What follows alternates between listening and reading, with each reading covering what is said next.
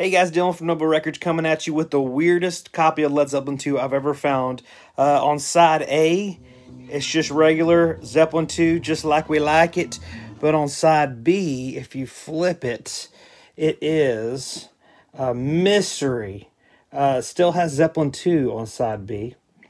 But we have some John Coltrane on side B. Now, I'm talking over the music a little bit because you have to on YouTube. But yeah, so side A has totally normal Zeppelin 2. Side B, totally normal Zeppelin 2 labels. It's a non-RL.